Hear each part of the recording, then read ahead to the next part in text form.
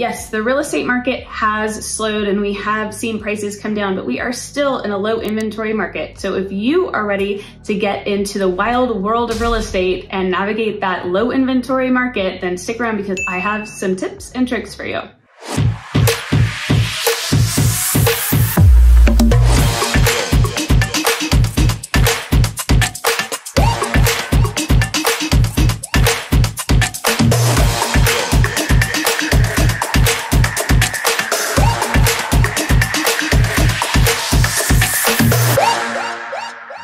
So you're a home buyer and you are out wandering around and you're looking for a home. You may have an agent, you may not have an agent. You might just be looking for open house signs to wander into.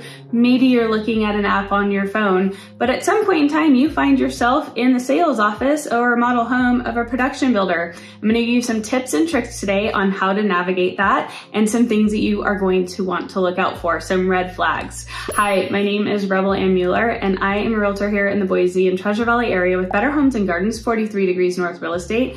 I moved here from Napa, California, not Nampa, about 19 years ago. Now I'm lucky enough I get to help others just like you do the exact same thing.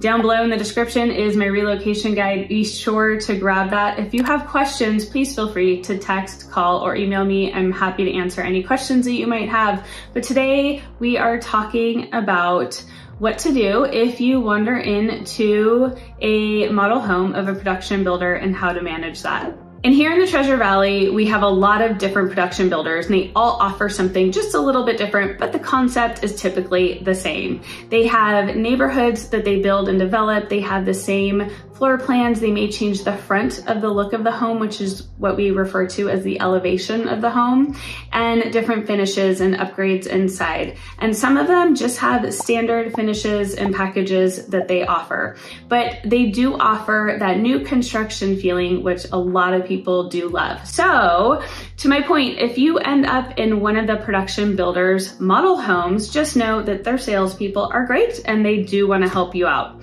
However, if you register with those production builders and give them your information, they will assume you as a client and they will not allow you to have representation of another agent helping you out. You can technically have an agent help you out, but they will not compensate that agent for you. So just know that at the end of the day, what that really means is they're just saying that they're assuming you as the client. And if you have an agent that you have been working with, you have been touring homes with, that has been beating feet on the ground and working for you, then they will not get paid for their time, energy, or effort that they have put in to help you. So keep that in mind. Some of the reasons why you want to have an agent with you when you are working with these production builders is because the processes are slightly different, but sort of the same. For a lot of these production builders, if you have an agent that has the experience of working with these builders before, that agent can provide you with their knowledge and experience and what certain things to keep an eye out for or what you can expect and how to work through some of those problems as you are going through that process. One of the most important things you need to note when you're walking into these production builders model homes is that the agents that are there are very, very helpful, and it's their job to sell you on those builders' homes, and they are great at what they do. On occasion, especially with the national builders, they will offer you a discount off the price of the home if you don't bring an agent with you. That should be a red flag. If they don't want you to bring an agent with you, you might want to wonder why.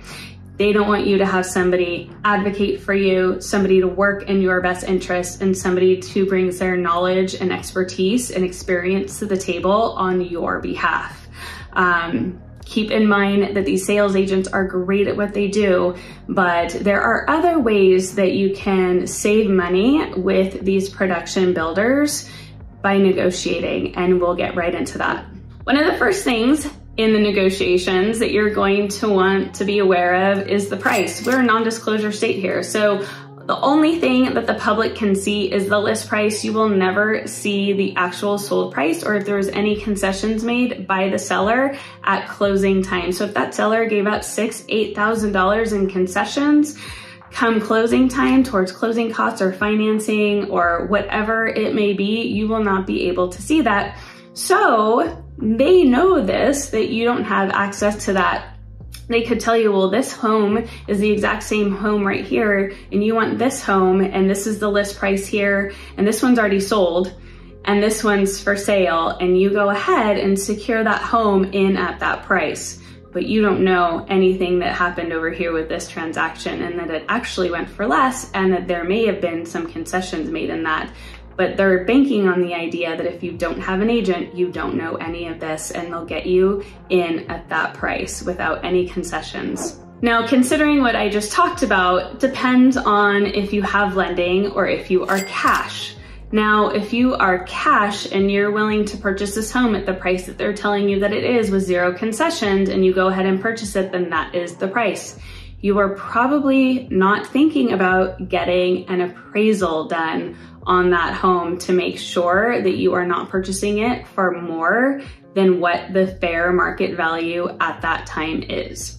Now, if you come in with lending, your lender is going to have you have your lender's appraisal anyhow. However, within that purchase and sales agreement, you would want to make it very clear in there that if it does not appraise for the offered value or the offered amount on that purchase and sales agreement, what then happens? Will the builder come down to that appraisal cost, or do you have to make up the difference in cash at closing? How are you going to negotiate that? So what happens if you find yourself in that situation? One of the first things you are going to do is you are going to call your agent. You're going to say, hey, I am at this model home in this community and I am talking to X, Y, and Z so that we can get online and register you as our clients. The next thing, or the next option you have, is you can just tell them, no, thank you. I don't want to provide you with my information. We're simply just here looking. We are curious and wanted to get some information. The other thing that you can do is you can hand them your agent's card and say, I am working with this agent. You still want to call your agent though and make sure that they get you registered, because they can say, I never received the business card, or it can get lost in the shuffle. And then what if you don't have an agent that you are currently not working with and you find yourself in that situation? I would definitely let them know that you are working with an agent. I would not give them your information. And the reason why I say that is because you may change your mind at some point. You may say, no, it's okay. We can just, go directly to the builder, and that is fine if that is what you choose to do. I don't recommend it, but if you do, that is fine. But if you change your mind, then you do have that option to go, you know what, we kind of thought about it for a day or two. We think we do want an agent to represent us, and then you can go find an agent that is going to represent you, advocate for you, look out for your best interests, and bring their knowledge and expertise to the table on your behalf. I hope you have a great weekend. If you have questions about anything I just talked about, please feel free to reach out to me. I'm happy to answer any questions that you have. Don't forget that relocation guide down below, and I hope you have a great weekend.